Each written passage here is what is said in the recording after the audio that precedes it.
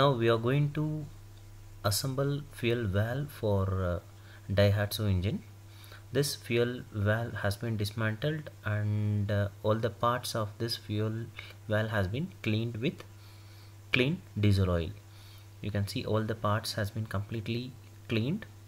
You can see the spring, the washer, the retaining nut and the nozzle holder, push rod, seat, spring seat and the nozzle body. This is the nozzle body.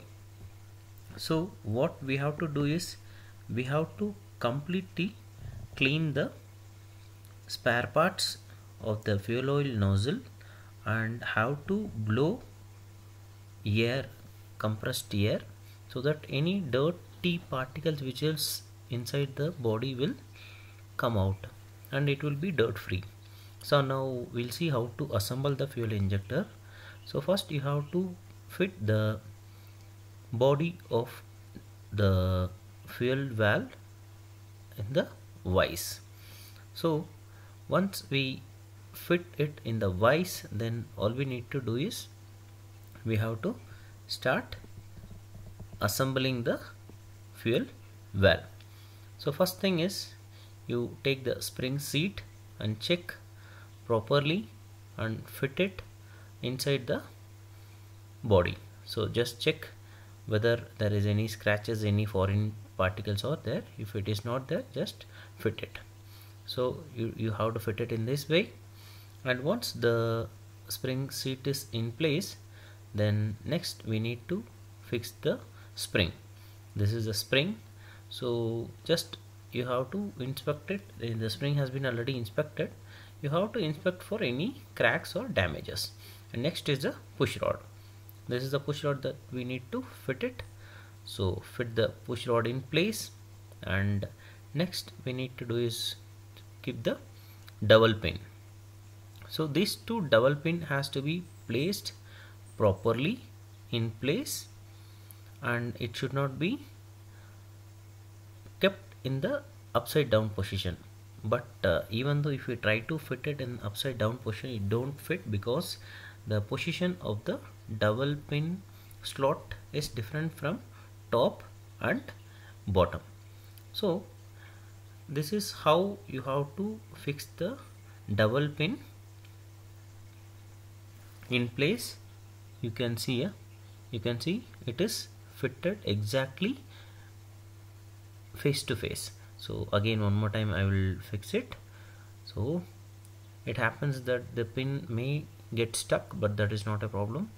So sometimes you can make a marking also, so that you don't miss the slot. So I'm trying to find a marking whether it is punched in the body or not. Yeah, I can see a mark over the body. So but most of the nozzles don't have this type of punch mark, but here in this it have a punch mark, and it have a mark on the double pin holder also. But anyway, it is very easy to fix the double pin in place. Just fix it directly to the slot and fit it, and that's all. So once that is fitted in place, then next is you have to fix the nozzle, fuel oil nozzle. Yeah, so okay, it is in place now. So next is the nozzle. So before fitting the nozzle in place, main thing that you need to keep it in mind is the nozzle and the nozzle should not be mixed. That is the main thing that you need to keep it in mind. So the main thing is, when you fix the nozzle, you have to check whether the needle valve is going smoothly without any external force. Just take it out and drop it. The needle valve should go inside by itself. This is how you have to ensure the needle valve and the nozzle is working properly.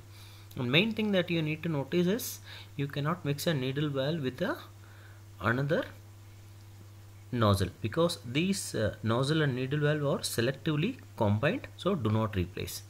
and this nozzle have a slot and the dowel pin should match. So that's all. Now the nozzle is in place. Next we need to do is we have to give a coat of moly coat or copper slip, whichever is available. Just give a coat and you can fix the retaining nut. Give a slight coat. Next you can fix the retaining nut. Yeah, you can see I'm fitting the retaining nut. And here you have to use the torque wrench for tightening this retaining nut, because if you tighten the retaining nut too much, then it may affect the needle valve, like it may get stuck. So that is what you have to be very careful when you are tightening the retaining nut. Okay, anyway, you can see there is a punch mark already made to ensure the matching of retaining nut and the body, but you don't always trust this kind of punch mark, you always trust your torque. So that's all.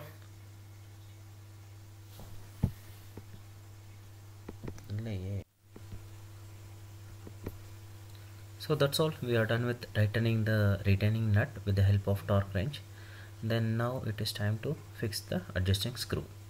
So again fix the fuel valve upside down, ensure the nozzle is not between the vise.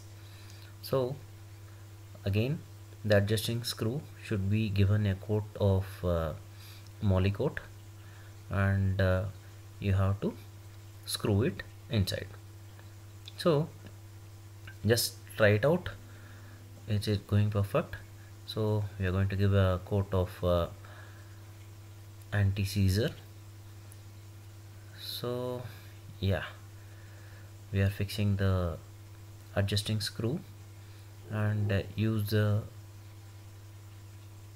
screwdriver and tighten the adjusting screw, and then you can fix the lock nut, and after fixing the lock nut you can use the cap nut to tighten it. Don't forget to fix the washer. And now we are fixing the lock nut, and we can do the lock nut tightening after doing the pressure testing. So again final tightening of this will be done after doing pressure test. One more washer and fix the cap nut in place.